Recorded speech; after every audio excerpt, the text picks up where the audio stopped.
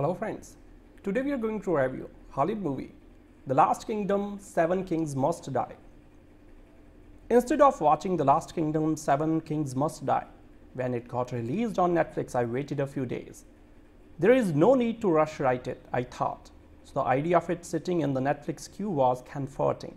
Yesterday, the time finally came to see it, and something happened that took me by surprise. The Last Kingdom, Seven Kings Must Die is more than just a Netflix movie. It is the ending chapter of the long-running series. I did not realize that going on into it. So only when you watch the final moments of the movie does the realization of the story ending properly wash over you. That is, if you, like me, miss the news beforehand. Uhtred of Bamberg rallies his allies of one last adventure filled with the requisite political and personal intrigue. The latter would not be a truly royal costume drama without familial infighting over a crown. In the middle of it all in the man, the myth, the legend, Uhtred of Bamberg, the Saxon raised a Dane who has always reminded us that destiny is all. So I was not really for this to be a realization of Uhtred's destiny. On the contrary, this viewer, since the TV show debuted what feels like a lifetime ago in 2015, thought the movie was a transition for the Netflix series, a chance for The Last Kingdom to go from a serial to a movie series. I was wrong.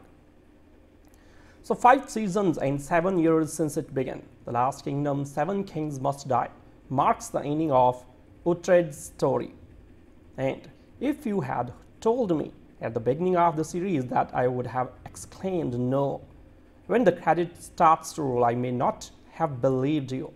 Somewhere along the way, Uhtred grew on yours truly into likable anti-hero who matured into a wise man. So the movie is a terrific extension and seamless transition for The Last Kingdom TV show, thanks to those in front of and behind the camera. So series writer Martha Hillier penned the script and frequent series director Edward Bazalgette directed it. So Hillier and Bazalgette deftly tell the compressed story without skipping a beat. There is enough action to keep viewers excitedly sailing and quieter drama to steady the ship. So after 7 years, 5 seasons and 1 movie, there is no denying that the final moments of The Last Kingdom are bittersweet. If the show had gone on for 7 more years, it would have gotten no complaints from me. Unlike so many other TV kingdoms, The Last Kingdom can say it ended its era with the maintained prestige. Here is a standalone feature film and final capstone in Netflix British-made TV series The Last Kingdom, an epic in every sense of the word that's based on novels by Bernard Cornwell and unfolds in the 10th century, just before the Norman invasion. Even if you have never seen a single episode from any of the show's previous 5 seasons of dramatized yet highly researched British history, you will probably quite like to go back and start watching the whole saga from the beginning, because it gets more gripping the more you surrender to it. So this is largely down to the thoughtful way it tries to present a society composed of pagan Danes and Christian Saxons, and folks who are a bit of both, trying with some difficulty to all get along. The main dude is one such mixed heritage chap named Uhtred, who apparently was born a Saxon but raised by Vikings and believes in the Norse gods, a fearsome warrior wielding a sword with a chunk of ember on the hilt and a mane of tangled hair shaved at the sides, so he looks like a new age traveler from the 1990s. Uhtred is the leader of community in Northumbria, eschewing the title king. So his alliance with the royal family of Wessex to the south is tested when newly crowned King Aethelstan comes to power and is persuaded by his closest advisor, Ingilmundr, to use this moment to seize control of all Britain's kingdoms from the Shetland and Orkney Islands to Wessex. So there are, as the title might imply, 8 kings in all, but the wife of a friend of Uhtred, with a history of making prophecies, foretells that 7 of them will die. So there is a ton of plot crammed tightly into the running time, but director Edward Bazalgette manages the storytelling efficiently, helped by the display of place names at the beginning of each scene explaining which castle we are at now, as well as how it was known in 900 something and the name it goes by now. If you like that kind of nerdy attention to details, you will love this. The saga must be essential viewing for LARP enthusiasts and battle recreators, but Bazalgette and the film never wink at us and try to stay true to the mindset of the times, from self-hating gay men to try to purge the sins they fear they have committed by waging war for Christianity, to the way Dark Age folks treated women and conquered enemies with about an equal amount of contempt. So the battle scenes are not quite on the scale of the Lord of the Rings or Game of the Thrones franchise, but they are pretty spicy and well staged for something that clearly has a far smaller budget. Set mostly in England back before it was officially called England, and centuries before Great Britain was so much as a glint in the eye of James I. So director Ed Bazalgette's workman like historical epic The Last Kingdom, 7 Kings Must Die, wraps up the events of The Last Kingdom, the Netflix drama series based on Bernard Cornwell's Saxon Tales novels. So playing like Game of Thrones with more history and fewer dragons, the film opens with several smaller kingdoms, including Northumbria, Mercia, and East Anglia. Sorry. Gearing up for a power struggle exacerbated by the recent death of Alfred the Great, King of Wessex, and worsened by the surreptitious attempts of the Danes to sow discord. The hero of the hour is Uhtred, a young Saxon and the protagonist of the TV series who fans will know was raised by Danes after a Danish attack wiped out most of his family. So before he relocated to Wessex to work for the aforementioned Alfred. So none of this backstory is really necessary for newcomers to understand that Uhtred is a good guy, happy to respect religious and cultural differences in the name of peace.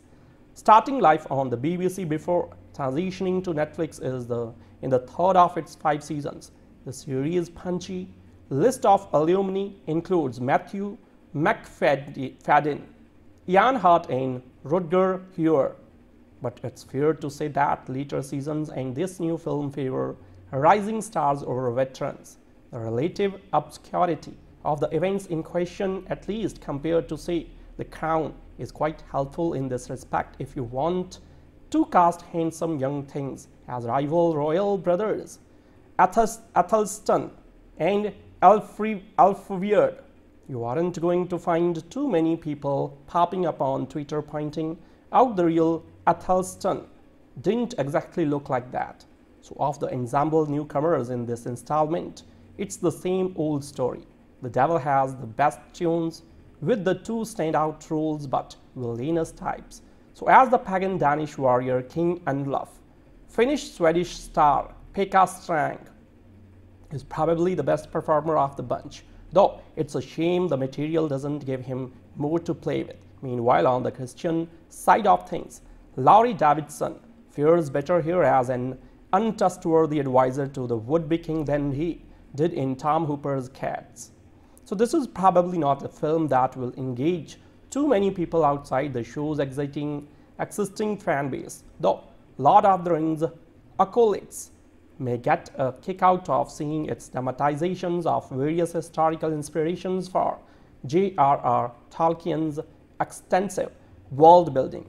Certainly in his eventual bid to unite various smaller kingdoms of men in a massive climactic final against a common enemy, Athelstan is a possible historical inspiration for Aragorn. And there are plenty of similar parallels to be drawn. Where Seven Kings Must Die is most interesting, however, it is in its approach to religious, sexuality and culture. So while it's tempting to see our current era as unprecedented in its social blending of diverse faiths and identities, early medieval England gives contemporary Western society a run for its money in this respect. The dominant conflict is between Christianity and pagan religions, but even within these factions there are myriad approaches presented here. So we see some characters acting with genuine faith in their beliefs and others manipulating belief to political social ends. Plus, saw change, as nobody in England until at least 1066 would have said. So this interest in the parallels between the present day and events taking place over 1,000 years ago is evident in a number of production flourishes, including the approach to on-screen place names. We see the location for a scene spelled out in the appropriate local language before the letters rearrange themselves into its modern English appellation. There are also occasional on-screen excerpts from surviving Anglo-Saxon literature. While I shall not spoil an unexpected location-based formal gambit in the final moments. So is conflict over power inevitable? Has every arrangement across the decades just been a forestalling of bloodshed? These are questions that weigh heavy on the mind of the war-weary Uhtred of Bebbanburg as he returns for one more story in Netflix The Last Kingdom, Seven Kings Must Die, an extension of the series that charted everything from the death of his father to the creation of a new ruler and a tentative peace. It is a work that is primarily for those looking for more of this saga. At the same time, it does a sufficient job of establishing all the basic players and fault lines to draw in even those who may be utterly unfamiliar with the story. While this final film can be rather tricky in moments of exposition and blink into the face of delving into the full repercussions of a more complicated conflict, there is something that remains engaging in its exploration of the corruptive nature of power. It is far more confined in narrative focus, but is still a fitting end to this long journey. Seven Kings Must Die begins with the death of King Edward, to who Uhtred had pointedly not sworn allegiances. At the end of season 5, his son Athelstan has now taken power and is quickly cracking down, killing any who would stand against him in what became a religious conquest. Horrified by this, Uhtred is soon confronted with the promise he had made that he would swear allegiances to Edward's son and unite the lands. He begins to grow concerned that Athelstan is being given bad counsel by those who would seek to use him for their own purposes. While all this is going on, other power players are beginning to gather in what is said to the precursor to an inevitable war. So tired of conflict and death, Uhtred clings to the hope that this can be avoided if he can get through to Athelstan. So it is a delicate balancing act. Everything is shifting rapidly, with one character saying just before a narrow escape that loyalties are shifting and factions are forming. As would be expected with a tighter runtime to the story, much of this is glossed over so that it can focus on ratcheting up the stakes. Yet, much like other releases on the platform that build off a series, it mostly comes together and avoids the trappings of feeling like just an extra long episode of the show. Central to this is that Dreymon steps right back into the role of Uhtred as if he had never left, while also showing how the characters have changed. So there is still spark and charm, touting others even when faced with danger, though this is soon revealed to be armor for his own growing fears. Uhtred seems tired more than anything, the wounds visible on his face merely the tip of the iceberg of what he carries with him. He clings to the belief that he can convince Athelstan to avert course and pull back the world from the brink of mass death. This may be naive, but Uhtred is desperate for something to protect all those around him. In a scene where he comes to confront Athelstan, the passion in his voice is cut with pain as he sees this potential for peace slipping away. Similar in some respects to other recent grim stories about rival factions, The Seven Kings Must Die is at its best when it begins to peel back the layers about how people who believe they are justified in their actions can destroy those they care about and even themselves. So there is a more haunting feeling woven throughout Seven Kings Must Die when it faces down the prospect that the villains of this world are those Uhtred once believed might be its salvation. Alas, the story does let itself off the hook with regard to grappling with these questions and instead capitulates to telling a more neat narrative, cascading of betrayals and backstabbings, all of which carry with them increasingly heavier costs, are resolved as if they almost didn't even happen. The more interesting narrative direction that was pursued initially is something the story offers itself as out of as it marches towards a more conventional conclusion. While there was unlikely to be an ending that was solely depressing, there is something a bit disappointing in how this follow-up film seems to pull its punches. To spend much of the experience laying out just how fractured everything is, only to put all the pieces together in the end, feels odd. So all is just smoothed over as the story pushes toward a final battle where the conflict is more clear-cut as opposed to being complicated by past relationships. That being said, this final sequence is an almost poetic one in how it echoes a tactic that kicked off the very beginning of the Last Kingdom's first season. So it may not be as thrilling in its choreography as a work like The Woman King, but that isn't the point when it embarrasses the brutality of this battle. There is blood, vomit, as two opposing forces just smash into each other. For all the ways that characters might be talented fighters, there is no escaping the crushing meat grinder that surrounds them on all sides.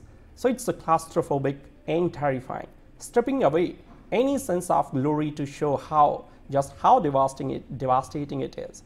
A brief final speech by Uhtred leading up to the fight abandons excess sentimentality, frankly laying out the stakes and expressing how he will stand with them to the end. There are even a couple jokes that end with ripples of laughter going out along the line, including one about how the men all must smell awful. It is as grimy as it is grim, holding nothing back from confronting the fact that all Uhtred tried to avoid still ended with them all paying a heavy price. Though the film remains too enamored with focusing on what is again an overtly neat and tidy close to this saga, with one final shot proving to be out of place in how it pulls us out of this world. The road it took to get here remains sufficiently satisfying. When all the dust settles, The Last Kingdom, Seven Kings Must Die is a flawed yet fitting finale that serves as a send-off to Uhtred of Bibangberg and the life he did everything to find a way clear of. The Last Kingdom TV series was a pretty glorious adaptation of Bernard Cornwell's Saxon Stories. Like the books, it's played merry with historical fact, but one fames over with action and heart. The tale of Saxon-born, Danish-raised warrior Uhtred Ragnarsson pinballing between enmity and mentorship with Saxon kings as he sought to reclaim his familial lands, struck the right note between sincerity, humor, and action. So over 5 seasons, the show covered the first 10 of Cornwell's novels before ending, which left 3 books unadapted. Enter Netflix movie Seven Kings Must Die to wrap things up. We join Uhtred several years after his return to Bebbanburg when Edward the Elder's succession is being contested by sons Alfred and Athelstan, and Danish invader Anlaf is making dangerous alliances in the north. Immediately we are back in the thick of it, ungrateful Saxon kings, scheming traitors, and more names beginning with A than anybody can make sense of. So zero time is wasted getting this busy story going. Like the start of a new series, it's straight into the plot, which sees an older Uhtred pulled out of retirement to once again clean up a royal Saxon mess. So that's being caused by King Edward's young successor, Athelstan, whose internal struggle has left him vulnerable to radicalization from new advisor Ingilmunder. So we drop in on multiple locations from Glastonbury to Aylesbury, to Bamberg, to York, to Winchester, to the Isle of Man and more, and on multiple people scheming to seize power. So what's missing from this packed location hopping story are many of the characters we knew and loved from the series. Uhtred's there with brothers in arms Finan, Sihtric, Father Perlik, and Aldhelm, but that's our lot. Hild Edith, Uhtred daughter Setiora, Athelflaed daughter Alfin, and Queen Elizabeth, all carefully preserved to survive the end of the TV shows, are missing, and their off-screen deaths go unmentioned. It feels abrupt and callous. The Last Kingdom's women are always central to its success. Not to give them an ending or barely a name check seems like a betrayal. So characters' churn is built into a story as violent and long-ranging as this one, but no attempt has been made to fill the gap. We get the Seven Kings in Martha Hillier's screenplay, yes, but Elaine Cassidy's strong performance as Queen Edgifu aside, there's barely a woman between them. It's like holding a reunion but only sending out half the invitations. So without the relationships carefully built up by the series over the years, Seven Kings Must Die lacks warmth, but certainly doesn't lack for action. The complicated alliances and betrayals of the films first are served to deliver its headline act, a crowd-pleasing extended battle. Director Edward Bazalgette, who gave us the best battle sequences in the series, hits all the old favorites: an outnumbered army, a cunning military ploy, from uttered last-minute reinforcements, blood and mud flying, and of course, multiple cries of the Last Kingdom's battlefield catchphrase, "Shield Wall."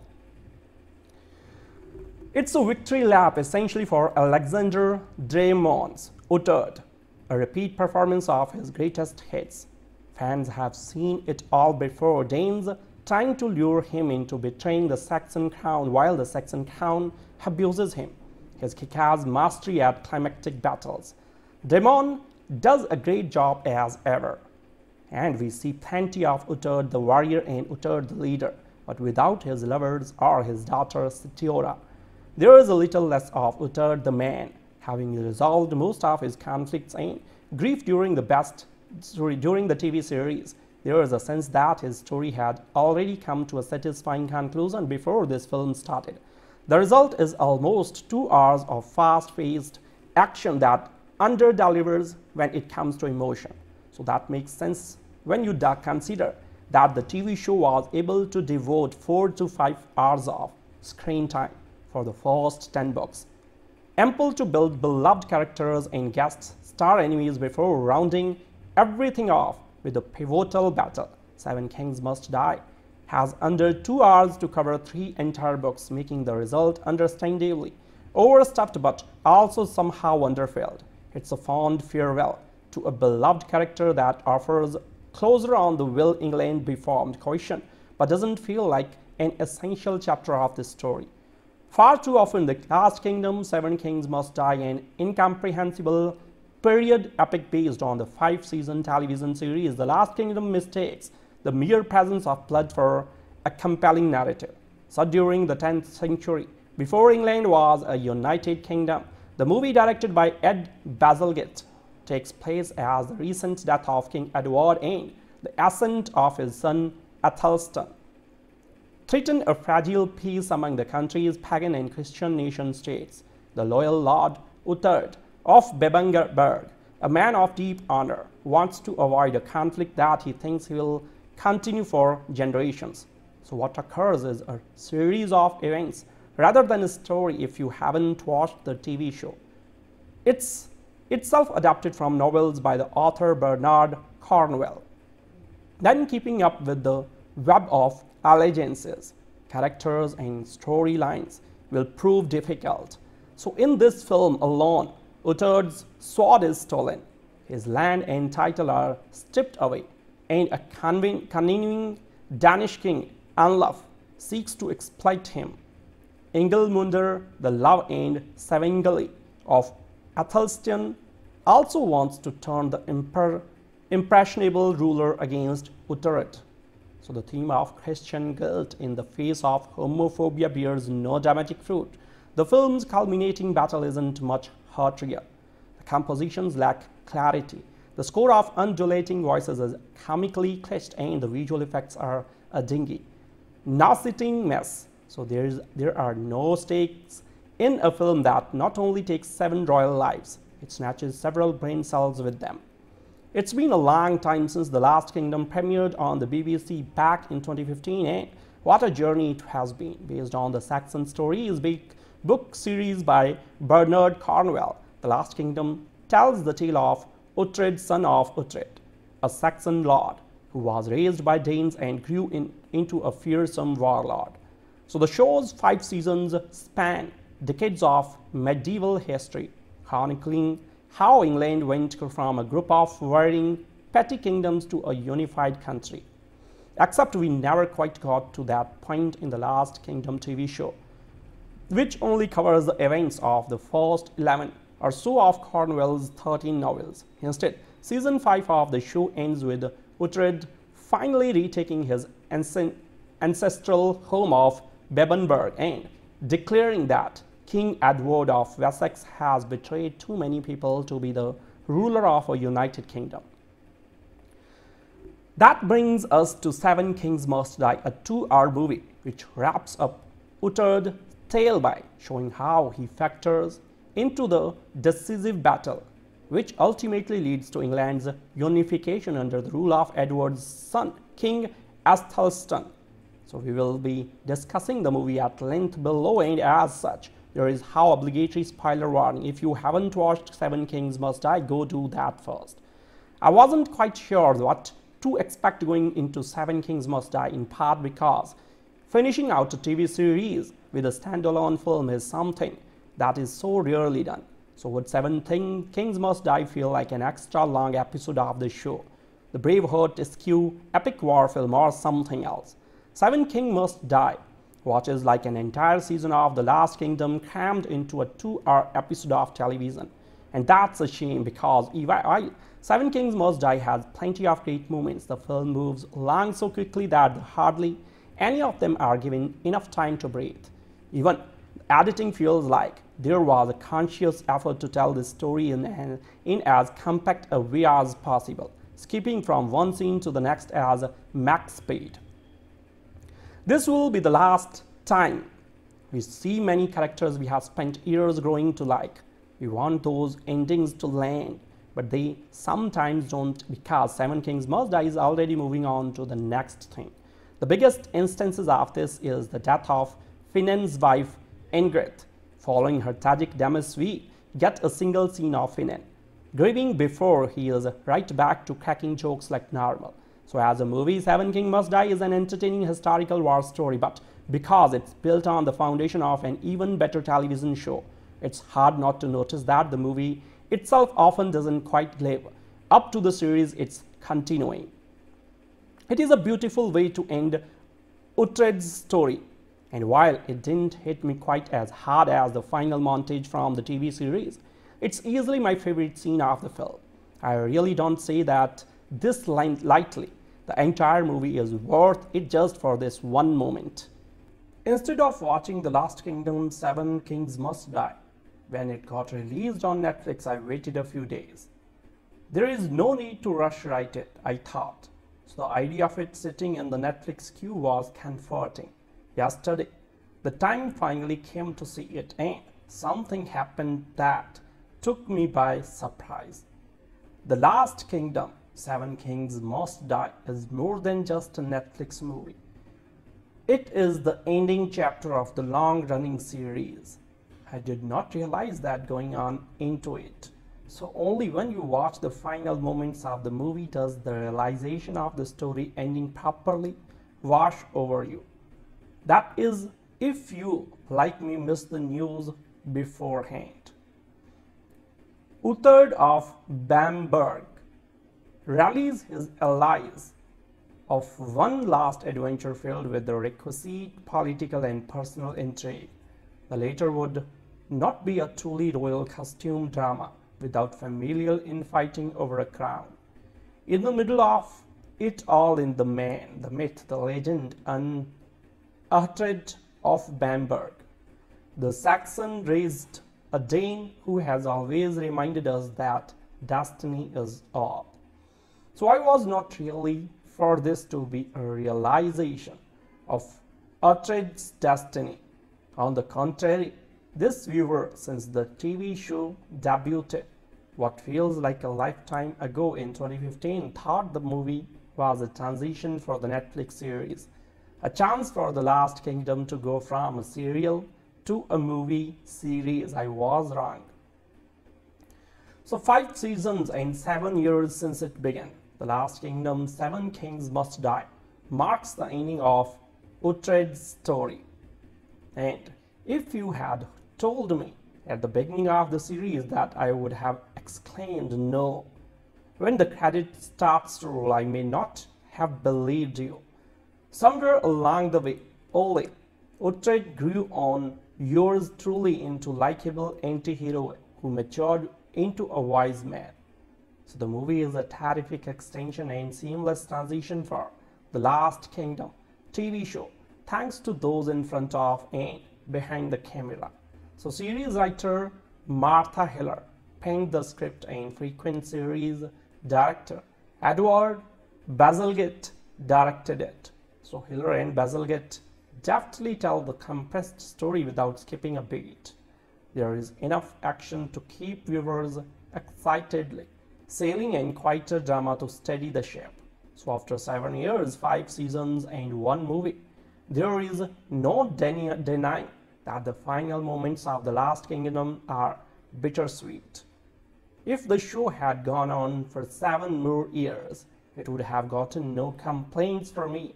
Unlike so many other TV kingdoms, The Last Kingdom can say it ended its era with the maintained prestige. Here is a standalone feature film and final capstone in Netflix British-made TV series The Last Kingdom, an epic in every sense of the word that's based on novels by Bernard Cornwell and unfolds in the 10th century, just before the Norman invasion.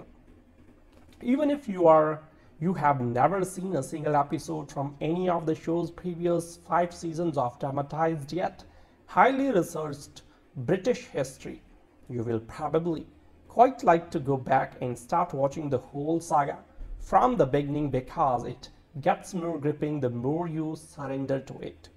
So this is largely down to the thoughtful way it tries to present a society composed of pagan Danes and Christian Saxons, and folks who are a bit of both, trying with some difficulty to all get along. The main dude is one such mixed heritage chap named Uhtred, who apparently was born a Saxon but raised by Vikings and believes in the Norse gods, a fearsome warrior wielding a sword with a chunk of amber on the hilt and a mane of tangled hair shaved at the sides, so he looks like a new age traveler from the 1990s. Uhtred is the leader of community in Northumbria, eschewing the title king. So his alliance with the royal family of Wessex to the south is tested when newly crowned King Aethelstan comes to power and is persuaded by his closest advisor, Ingilmundr, to use this moment to seize control of all Britain's kingdoms from the Shetland and Orkney Islands to Wessex. So there are, as the title might imply, 8 kings in all, but the wife of a friend of Uhtred, with a history of making prophecies, foretells that 7 of them will die. So there is a ton of plot crammed tightly into the running time, but director Edward Bazalgette manages the storytelling efficiently, helped by the display of place names at the beginning of each scene explaining which castle we are at now, as well as how it was known in 900 something and the name it goes by now. If you like that kind of nerdy attention to details, you will love this. The saga must be essential viewing for LARP enthusiasts and battle recreators, but Bazalgette and the film never wink at us and try to stay true to the mindset of the times, from self-hating gay men to try to purge the sins they fear they have committed by waging war for Christianity, to the way Dark Age folks treated women and conquered enemies with about an equal amount of contempt. So the battle scenes are not quite on the scale of the Lords of the Rings or Game of the Thrones franchise, but they are pretty spicy and well staged for something that clearly has a far smaller budget. Set mostly in England back before it was officially called England, and centuries before Great Britain was so much as a glint in the eye of James I. So director Ed Bazalgette's workman-like historical epic The Last Kingdom, 7 Kings Must Die, wraps up the events of The Last Kingdom, the Netflix drama series based on Bernard Cornwell's Saxon Tales novels. So playing like Game of Thrones with more history and fewer dragons, the film opens with several smaller kingdoms, including Northumbria, Mercia, and East Anglia. Sorry. Gearing up for a power struggle, exacerbated by the recent death of Alfred the Great, King of Wessex, and worsened by the surreptitious attempts of the Danes to sow discord. The hero of the hour is Uhtred, a young Saxon and the protagonist of the TV series who fans will know was raised by Danes after a Danish attack wiped out most of his family. So before he relocated to Wessex to work for the aforementioned Alfred. So none of this backstory is really necessary for newcomers to understand that Uhtred is a good guy, happy to respect religious and cultural differences in the name of peace. Starting life on the BBC before transitioning to Netflix is in the third of its 5 seasons. The series' punchy list of alumni includes Matthew McFadden, Ian Hart, and Rhodri. But it's fair to say that later seasons and this new film favor rising stars over veterans. The relative obscurity of the events in question, at least compared to, say, The Crown, is quite helpful in this respect if you want to cast handsome young things as rival royal brothers Athelstan and Alfweird. You aren't going to find too many people popping up on Twitter pointing out the real Athelstan didn't exactly look like that. So of the ensemble newcomers in this installment, it's the same old story. The devil has the best tunes with the 2 standout roles but villainous types. So as the pagan Danish warrior King Anlaf, Finnish Swedish star Pekka Strang is probably the best performer of the bunch, though it's a shame the material doesn't give him more to play with. Meanwhile, on the Christian side of things, Laurie Davidson fares better here as an untrustworthy advisor to the would-be king than he did in Tom Hooper's Cats. So this is probably not a film that will engage too many people outside the show's existing fan base, though Lord of the Rings acolytes may get a kick out of seeing its dramatizations of various historical inspirations for J.R.R. Tolkien's extensive world building.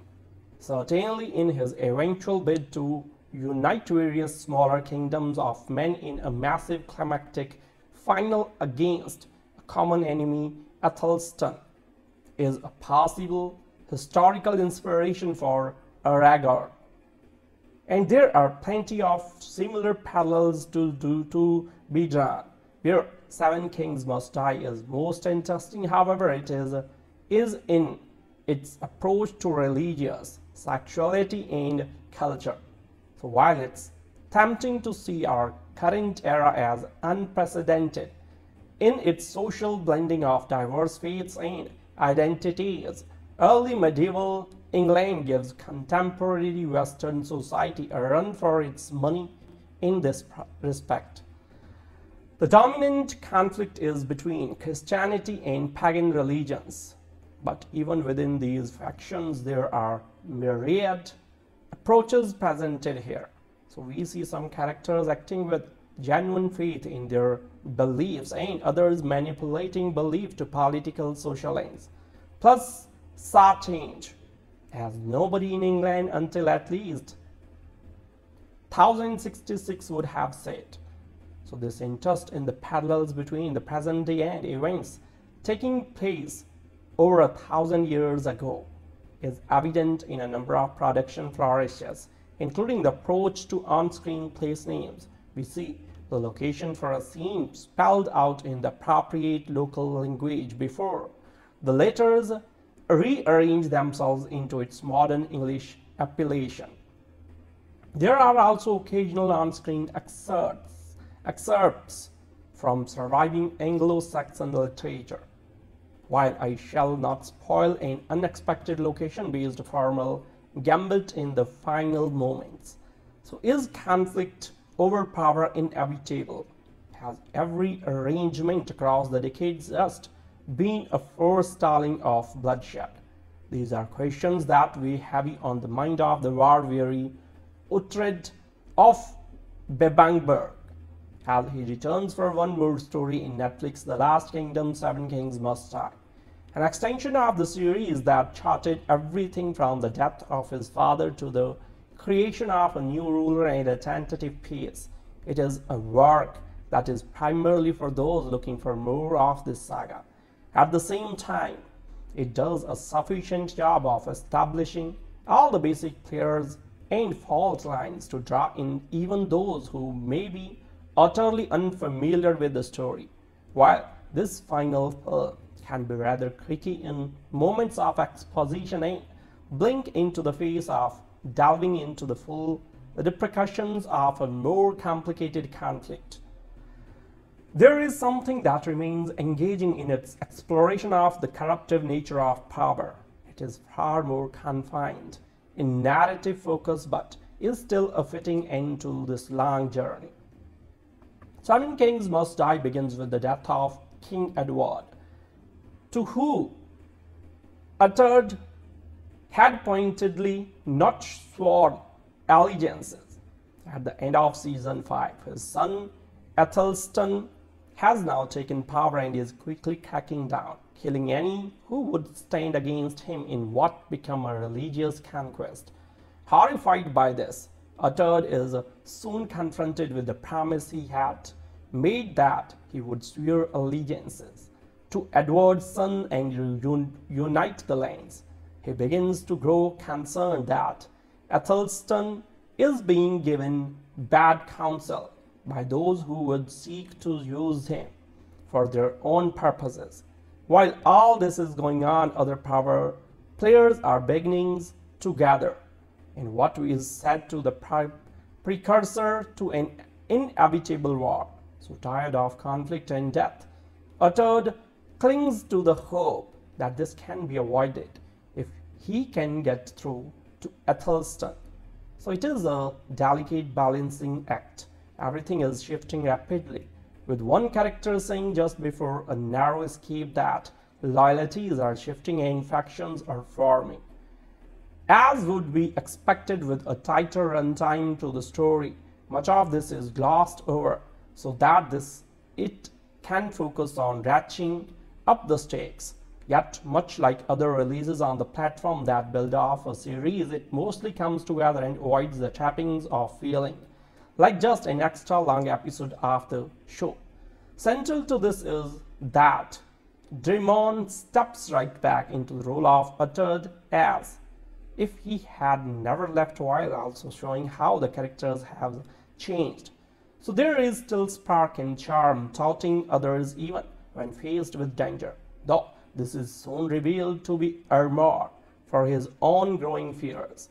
Uttered seems tired more than anything, the wounds visible on his face merely the tip of the iceberg of what he carries with him. He clings to the belief that he can convince Athelstan to avert course and pull back the world from the brink of mass death. This may be naive, but Uttered is desperate for something to protect all those around him. In a scene where he comes to confront Athelstan, the passion in his voice is cut with pain as he sees this potential for peace slipping away.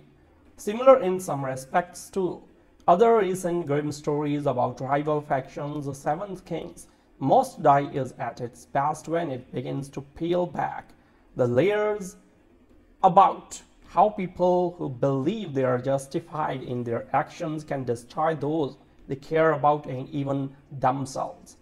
So there is a more haunting feeling woven throughout Seven Kings Must Die when it faces down the prospect that the villains of this world are those Uttered once believed might be its salvation. Alas, the story does let itself off the hook with regard to grappling with these questions and instead capitulates to telling a more neat narrative, cascading of betrayals and backstabbings, all of which carry with them increasingly heavier costs, are resolved as if they almost didn't even happen. The more interesting narrative direction that was pursued initially is something the story offers itself out of as it marches towards a more conventional conclusion. While there was unlikely to be an ending that was solely depressing, there is something a bit disappointing in how this follow-up film seems to pull its punches, to spend much of the experience laying out just how fractured everything is, only to put all the pieces together in the end feels odd. So all is just smoothed over as the story pushes toward a final battle where the conflict is more clear-cut as opposed to being complicated by past relationships. That being said, this final sequence is an almost poetic one in how it echoes a tactic that kicked off the very beginning of the Last Kingdom's first season. So it may not be as thrilling in its choreography as a work like The Woman King, but that isn't the point when it embarrasses the brutality of this battle. There is blood, vomit, as two opposing forces just smash into each other. For all the ways that characters might be talented fighters, there is no escaping the crushing meat grinder that surrounds them on all sides. So it's a claustrophobic and terrifying, stripping away any sense of glory to show just how devastating it is. A brief final speech by Uttered leading up to the fight abandons excess sentimentality, frankly laying out the stakes and expressing how he will stand with them to the end. There are even a couple jokes that end with ripples of laughter going out along the line, including one about how the men almost smell awful. It is as dreamy as it is grim, holding nothing back from confronting the fact that all Uttered tried to avoid still ended with them all paying a heavy price. though the film remains too enamored with focusing on what is again an overtly neat and tidy close to this saga, with one final shot proving to be out of place in how it pulls us out of this world. The road it took to get here remains sufficiently satisfying. When all the dust settles, The Last Kingdom, Seven Kings Must Die is a flat yet fitting finale that serves as a send-off to uttered of Bibangberg and the life he did everything to find a way clear of. The Last Kingdom TV series was a petty glorious adaptation of Bernard Cornwell's Saxon Stories. Like the books, it's played merry with historical fact, but one fames over with action and heart. The tale of Saxon born, Danish-raised warrior Uttered Ragnarsson, pinballing between enmity and mentorship with Saxon kings as he sought to reclaim his familial lands, struck the right note between sincerity, humor, and action. So over 5 seasons, the show covered the first 10 of Cornwell's novels before ending, which left 3 books unadapted. Enter Netflix movie Seven Kings Must Die to wrap things up.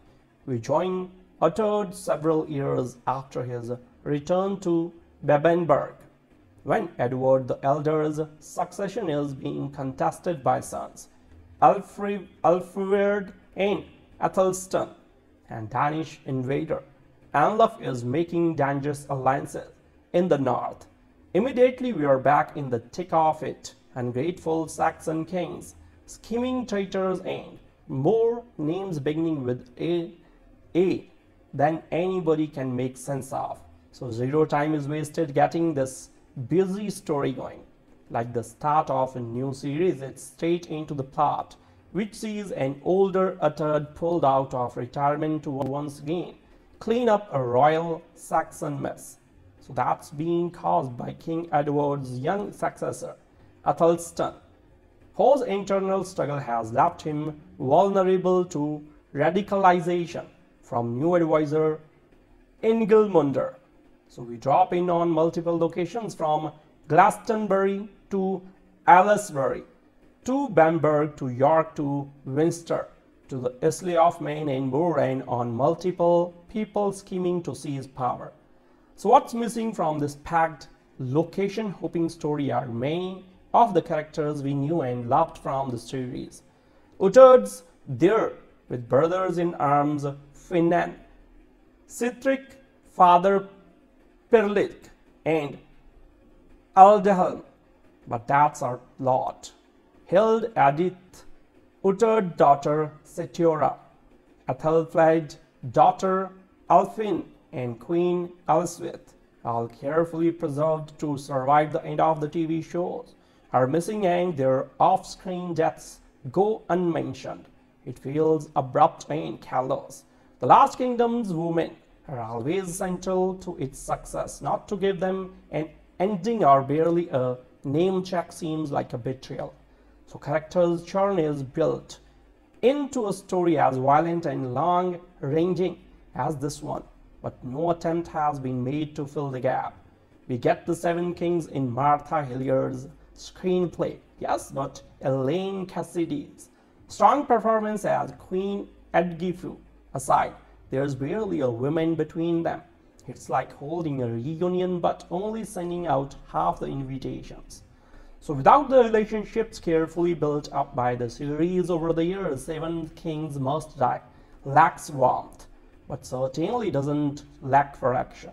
The complicated alliances and betrayals of the films first are served to deliver its headline act, a crowd-pleasing extended battle. Director Ed Bazalgette, who gave us the best battle sequences in the series, hits all the old favorites: an outnumbered army, a cunning military ploy, from uttered last-minute reinforcements, blood and mud flying, and of course, multiple cries of the Last Kingdom's battlefield catchphrase, shield wall. It's a victory lap essentially for Alexander Dreymon's Uttered, a repeat performance of his greatest hits.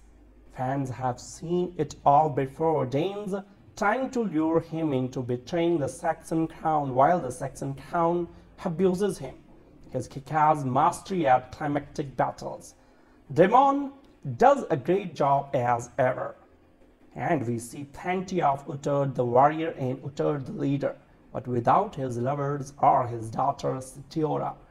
There is a little less of Uttered the man, having resolved most of his conflicts and grief during the TV series. There is a sense that his story had already come to a satisfying conclusion before this film started.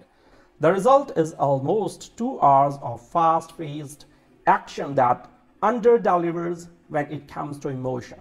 So that makes sense when you consider that the TV show was able to devote 4 to 5 hours of screen time for the first 10 books, ample to build beloved characters and guest star enemies before rounding everything off with the pivotal battle. Seven Kings Must Die has under 2 hours to cover 3 entire books, making the result understandably overstuffed but also somehow underfilled.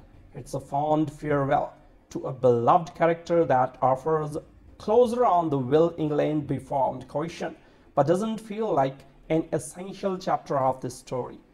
Far too often, The Last Kingdom, Seven Kings Must Die, an incomprehensible period epic based on the 5-season television series The Last Kingdom mistakes the mere presence of blood for a compelling narrative.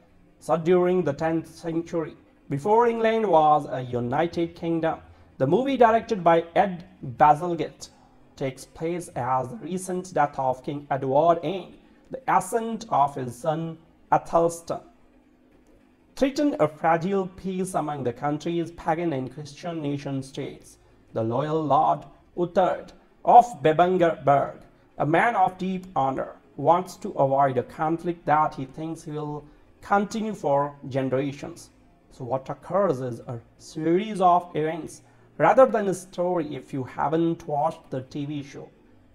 It's itself adapted from novels by the author Bernard Cornwell. Then keeping up with the web of allegiances, characters and storylines will prove difficult. So in this film alone, Uttered's sword is stolen, his land and title are stripped away, and a cunning Danish king, Anlaf, seeks to exploit him. Ingelmunder, the love and Svengali of Athelstan, also wants to turn the impressionable ruler against Uttered. So the theme of Christian guilt in the face of homophobia bears no dramatic fruit. The film's culminating battle isn't much heartier. The compositions lack clarity. The score of undulating voices is comically cliched and the visual effects are a dingy, nauseating mess. So there are no stakes in a film that not only takes 7 royal lives, it snatches several brain cells with them.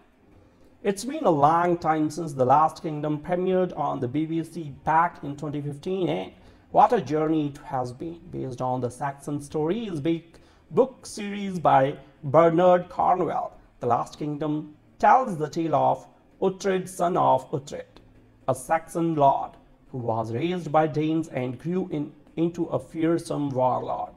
So the show's 5 seasons span decades of medieval history, chronicling how England went from a group of warring petty kingdoms to a unified country. Except we never quite got to that point in the Last Kingdom TV show, which only covers the events of the first 11 or so of Cornwell's 13 novels. Instead, season 5 of the show ends with Uhtred finally retaking his ancestral home of Bebenberg and declaring that King Edward of Wessex has betrayed too many people to be the ruler of a united kingdom. That brings us to Seven Kings Must Die, a 2-hour movie which wraps up Uhtred's tale by showing how he factors into the decisive battle, which ultimately leads to England's unification under the rule of Edward's son, King Athelstan. So we will be discussing the movie at length below, and as such, there is how obligatory spoiler warning. If you haven't watched Seven Kings Must Die, go do that first. I wasn't quite sure what to expect going into Seven Kings Must Die, in part because finishing out a TV series with a standalone film is something that is so rarely done.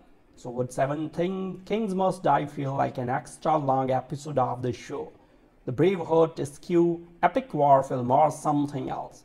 Seven Kings Must Die watches like an entire season of The Last Kingdom crammed into a 2-hour episode of television.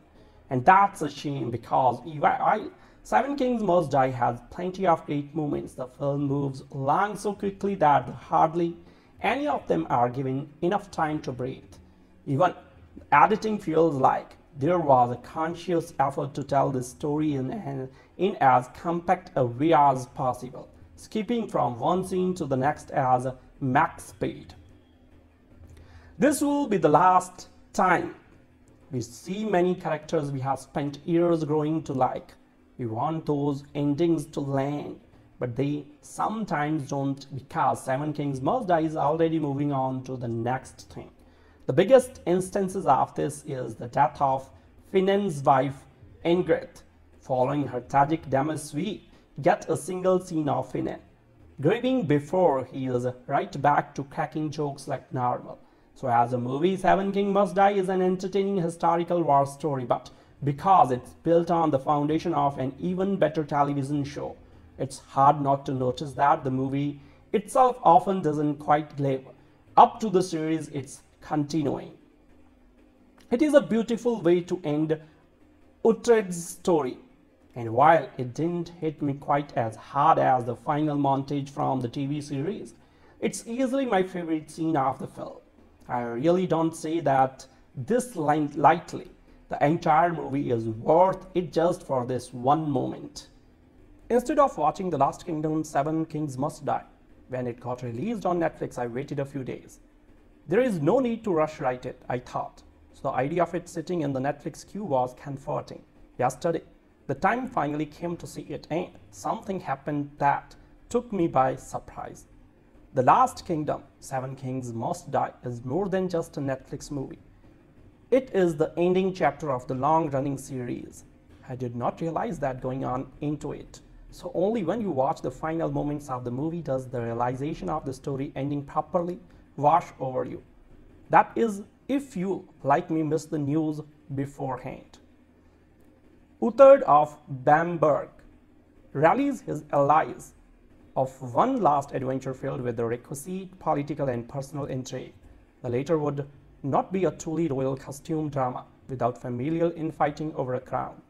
In the middle of it all in the man, the myth, the legend, and Uhtred of Bamberg, the Saxon raised a Dane who has always reminded us that destiny is all. So I was not really for this to be a realization of Uhtred's destiny.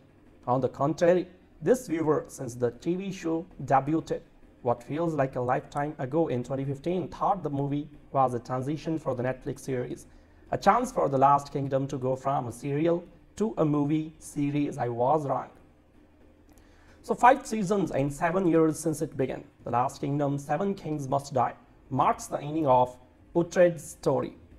And if you had told me at the beginning of the series that, I would have exclaimed no. When the credit starts to roll, I may not have believed you. Somewhere along the way, Ole, Uhtred grew on yours truly into likable anti-hero who matured into a wise man. So the movie is a terrific extension and seamless transition for The Last Kingdom TV show, thanks to those in front of and behind the camera. So series writer Martha Hillier penned the script, and frequent series director Edward Bazalgette directed it. So Hillier and Bazalgette deftly tell the compressed story without skipping a beat. There is enough action to keep viewers excitedly sailing, and quieter drama to steady the ship. So after 7 years, 5 seasons and 1 movie, there is no denying that the final moments of The Last Kingdom are bittersweet. If the show had gone on for 7 more years, it would have gotten no complaints from me. Unlike so many other TV kingdoms, The Last Kingdom can say it ended its era with the maintained prestige.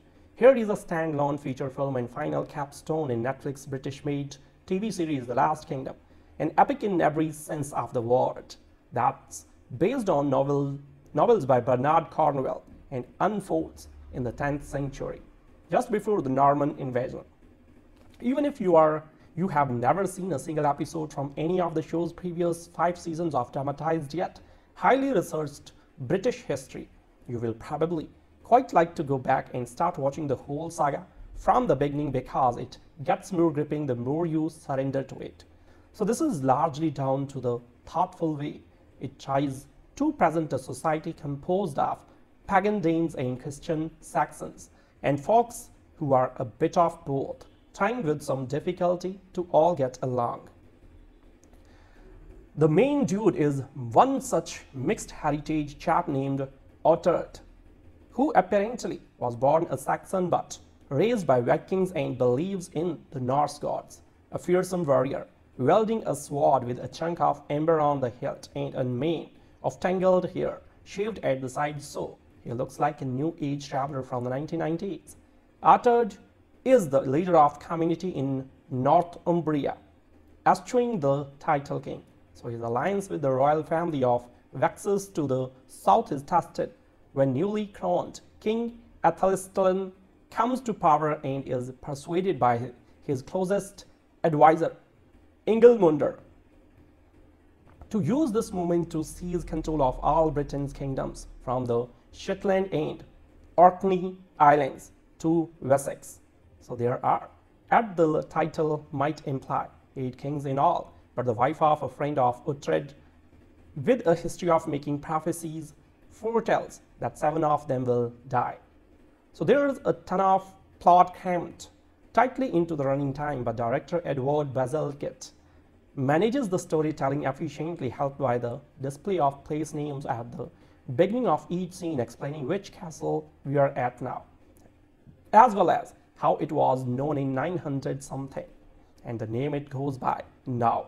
If you like that kind of nerdy attention to details, you will love this. The saga must be essential viewing for LARP enthusiasts and battle recreators, but Bazalgette and the film never wink at us and try to stay true to the mindset of the times, from self-hating gay men to try to purge the sins they fear they have committed by waging war for Christianity, to the way Dark Age folks treated women and conquered enemies with about an equal amount of contempt. So the battle scenes are not quite on the scale of the Lords of the Rings or Game of the Thrones franchise, but they are pretty spicy and well staged for something that clearly has a far smaller budget. Set mostly in England back before it was officially called England, and centuries before Great Britain was so much as a glint in the eye of James I.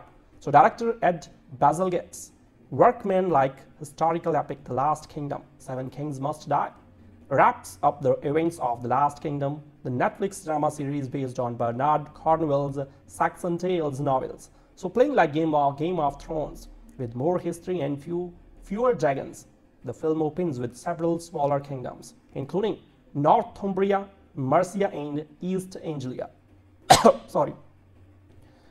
Gearing up for a power struggle, exacerbated by the recent death of Alfred the Great, King of Wessex, and worsened by the surreptitious attempts of the Danes to sow discord.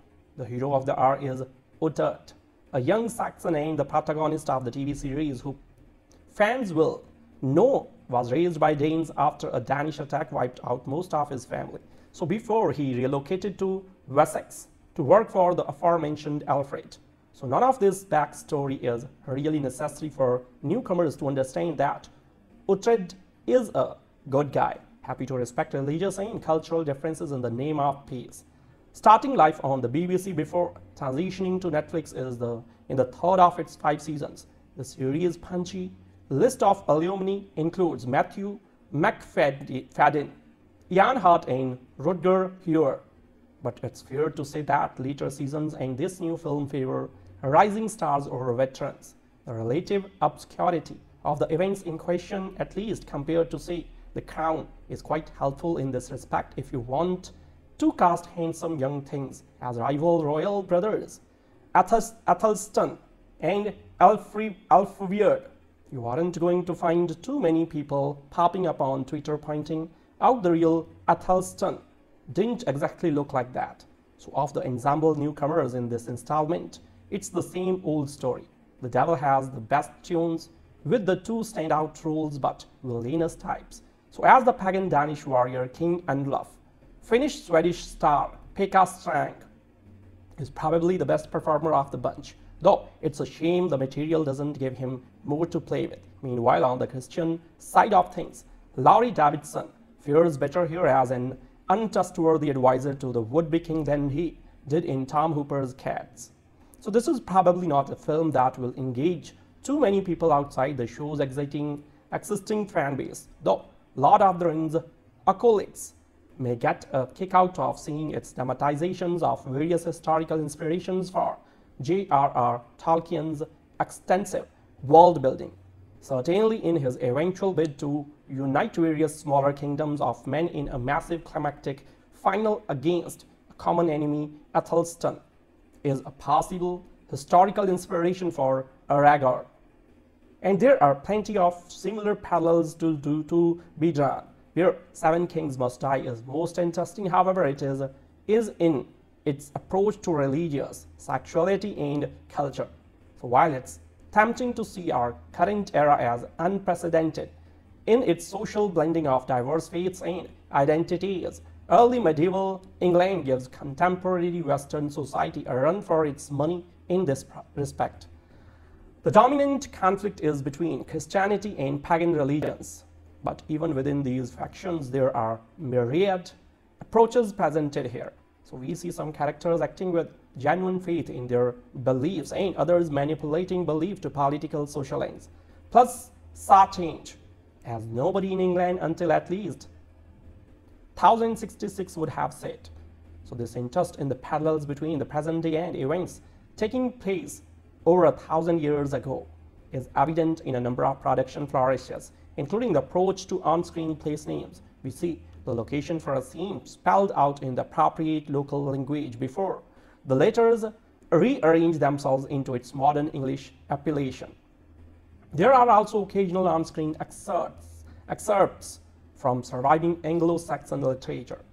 While I shall not spoil an unexpected location-based formal gambit in the final moments. So is conflict over power inevitable? Has every arrangement across the decades just been a forestalling of bloodshed? These are questions that weigh heavy on the mind of the war-weary Uhtred of Bebangberg as he returns for one more story in Netflix' The Last Kingdom, Seven Kings Must Die, an extension of the series that charted everything from the death of his father to the creation of a new ruler and a tentative peace. It is a work that is primarily for those looking for more of this saga. At the same time, it does a sufficient job of establishing all the basic players and fault lines to draw in even those who may be utterly unfamiliar with the story. While this final film can be rather creaky in moments of exposition and blink into the face of delving into the full repercussions of a more complicated conflict, there is something that remains engaging in its exploration of the corruptive nature of power. It is far more confined in narrative focus, but is still a fitting end to this long journey. Seven Kings Must Die begins with the death of King Edward, to who Uhtred had pointedly not sworn allegiances at the end of season 5. His son Athelstan has now taken power and is quickly cracking down, killing any who would stand against him in what became a religious conquest. Horrified by this, Uhtred is soon confronted with the promise he had made that he would swear allegiances to Edward's son and unite the lands. He begins to grow concerned that Athelstan is being given bad counsel by those who would seek to use him for their own purposes. While all this is going on, other power players are beginning to gather in what is said to the precursor to an inevitable war. so tired of conflict and death, Uhtred clings to the hope that this can be avoided if he can get through to Athelstan. So it is a delicate balancing act. Everything is shifting rapidly, with one character saying just before a narrow escape that loyalties are shifting and factions are forming. As would be expected with a tighter runtime to the story, much of this is glossed over so that it can focus on ratcheting up the stakes. Yet, much like other releases on the platform that build off a series, it mostly comes together and avoids the trappings of feeling like just an extra long episode of the show. Central to this is that Dreymon steps right back into the role of Uhtred as if he had never left, while also showing how the characters have changed. So there is still spark and charm, touting others even when faced with danger, though this is soon revealed to be armor for his own growing fears. Uhtred seems tired more than anything, the wounds visible on his face merely the tip of the iceberg of what he carries with him. He clings to the belief that he can convince Athelstan to avert course and pull back the world from the brink of mass death. This may be naive, but Uhtred is desperate for something to protect all those around him. In a scene where he comes to confront Athelstan, the passion in his voice is cut with pain as he sees this potential for peace slipping away. Similar in some respects to other recent grim stories about rival factions, the Seven Kings Must Die is at its best when it begins to peel back the layers about how people who believe they are justified in their actions can destroy those they care about and even themselves. So there is a more haunting feeling woven throughout Seven Kings Must Die when it faces down the prospect that the villains of this world are those Uhtred once believed might be its salvation. Alas, the story does let itself off the hook with regard to grappling with these questions and instead capitulates to telling a more neat narrative, cascading of betrayals and backstabbings, all of which carry with them increasingly heavier costs, are resolved as if they almost didn't even happen. The more interesting narrative direction that was pursued initially is something the story offers itself out of as it marches towards a more conventional conclusion. While there was unlikely to be an ending that was solely depressing, there is something a bit disappointing in how this follow-up film seems to pull its punches. To spend much of the experience laying out just how fractured everything is, only to put all the pieces together in the end, feels odd. So all is just smoothed over as the story pushes toward a final battle where the conflict is more clear-cut, as opposed to being complicated by past relationships. That being said, this final sequence is an almost poetic one in how it echoes a tactic that kicked off the very beginning of The Last Kingdom's first season. So it may not be as thrilling in its choreography as a work like The Woman King, but that isn't the point when it embarrasses the brutality of this battle. There is blood, vomit, as two opposing forces just smash into each other. For all the ways that characters might be talented fighters, there is no escaping the crushing meat grinder that surrounds them on all sides. So it's claustrophobic and terrifying, stripping away any sense of glory to show just how devastating it is.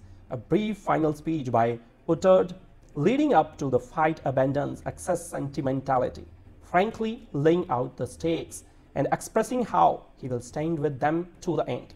There are even a couple jokes that end with ripples of laughter going out along the line, including one about how the men all must smell awful. It is as grimy as it is grim, holding nothing back from confronting the fact that all Uhtred tried to avoid still ended with them all paying a heavy price. Though the film remains too enamored with focusing on what is again an overtly neat and tidy close to this saga, with one final shot proving to be out of place in how it pulls us out of this world. The road it took to get here remains sufficiently satisfying. When all the dust settles, The Last Kingdom, Seven Kings Must Die is a flat yet fitting finale that serves as a send-off to Uhtred of Vibangberg and the life he did everything to find a way clear of. The Last Kingdom TV series was a pretty glorious adaptation of Bernard Cornwell's Saxon Stories. Like the books, it's played merry with historical fact, but one fames over with action and heart. The tale of Saxon-born, Danish-raised warrior Uhtred Ragnarsson pinballing between enmity and mentorship with Saxon kings as he sought to reclaim his familial lands, struck the right note between sincerity, humor, and action. So over 5 seasons, the show covered the first 10 of Cornwell's novels before ending, which left 3 books unadapted. Enter Netflix movie Seven Kings Must Die to wrap things up. We join Uhtred several years after his return to Bebbanburg, when Edward the Elder's succession is being contested by sons Alfred and Athelstan, and Danish invader Anlaf is making dangerous alliances in the north. Immediately we are back in the thick of it, ungrateful Saxon kings, scheming traitors, and more names beginning with A than anybody can make sense of. So zero time is wasted getting this busy story going. Like the start of a new series, it's straight into the plot, which sees an older Uhtred pulled out of retirement to once again clean up a royal Saxon mess. So that's being caused by King Edward's young successor, Athelstan, whose internal struggle has left him vulnerable to radicalization from new advisor Ingilmunder. So we drop in on multiple locations from Glastonbury to Aylesbury, to Bamberg to York to Windsor, to the Isle of Man and more, and on multiple people scheming to seize power. So what's missing from this packed location hopping story are many of the characters we knew and loved from the series. Uhtred's there with brothers in arms Finan, Sihtric, Father Pirlik, and Aldhelm, but that's our lot. Hild Edith, Uhtred daughter Setiora, Athelflaed daughter Alfin, and Queen Elisabeth, all carefully preserved to survive the end of the TV shows, are missing and their off-screen deaths go unmentioned. It feels abrupt and callous. The Last Kingdom's women are always central to its success. Not to give them an ending or barely a name check seems like a betrayal. So characters' churn is built into a story as violent and long-ranging as this one, but no attempt has been made to fill the gap. We get the Seven Kings in Martha Hillier's screenplay, yes, but Elaine Cassidy's strong performance as Queen Edgifu aside, there's barely a woman between them. It's like holding a reunion but only sending out half the invitations. So without the relationships carefully built up by the series over the years, Seven Kings Must Die lacks warmth, but certainly doesn't lack for action. The complicated alliances and betrayals of the films first are served to deliver its headline act, a crowd-pleasing extended battle. Director Edward Bazalgette, who gave us the best battle sequences in the series, hits all the old favorites: an outnumbered army, a cunning military ploy, from uttered last-minute reinforcements, blood and mud flying, and of course, multiple cries of the Last Kingdom's battlefield catchphrase, shield wall. It's a victory lap essentially for Alexander Dreymon's Uhtred, a repeat performance of his greatest hits. Fans have seen it all before. Danes trying to lure him into betraying the Saxon crown while the Saxon crown abuses him. His kick-ass mastery at climactic battles.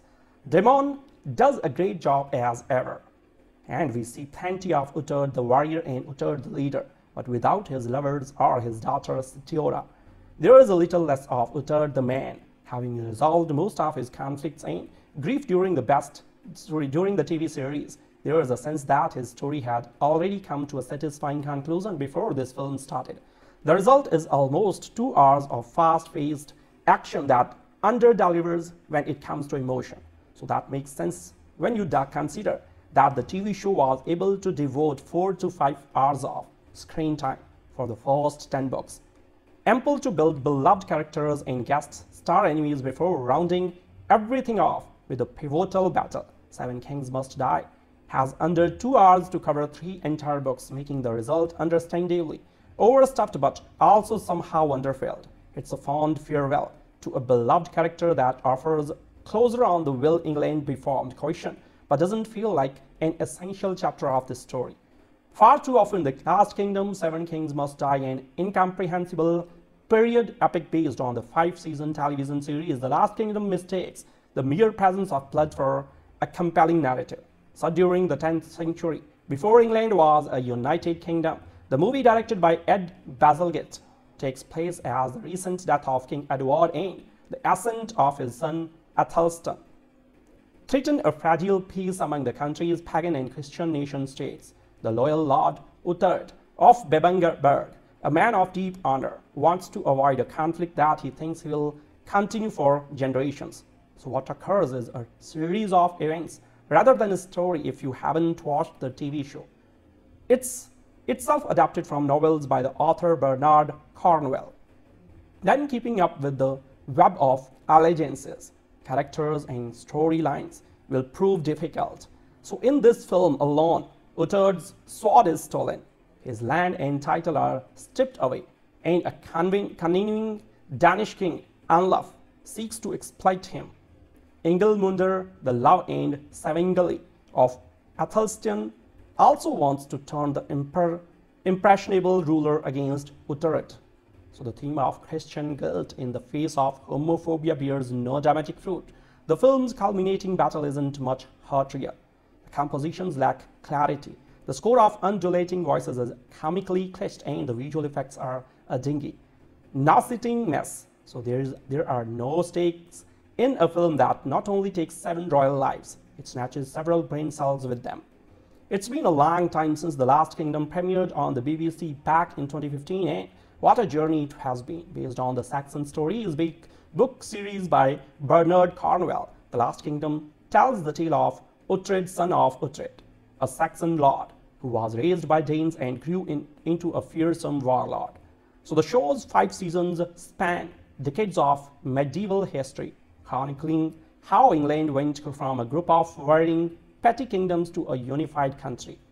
Except we never quite got to that point in The Last Kingdom TV show, which only covers the events of the first 11 or so of Cornwell's 13 novels. Instead, season 5 of the show ends with Uhtred finally retaking his ancestral home of Bebbanburg and declaring that King Edward of Wessex has betrayed too many people to be the ruler of a united kingdom.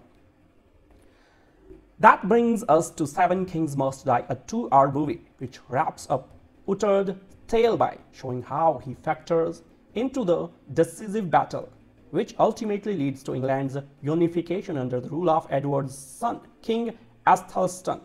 So we will be discussing the movie at length below, and as such, there is how obligatory spoiler warning. If you haven't watched Seven Kings Must Die, go do that first. I wasn't quite sure what to expect going into Seven Kings Must Die, in part because finishing out a TV series with a standalone film is something that is so rarely done.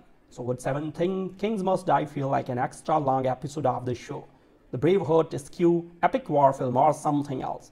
Seven Kings Must Die watches like an entire season of The Last Kingdom crammed into a 2-hour episode of television. And that's a shame, because while Seven Kings Must Die has plenty of great moments, the film moves along so quickly that hardly any of them are given enough time to breathe. Even editing feels like there was a conscious effort to tell this story in as compact a way as possible, skipping from one scene to the next as max speed.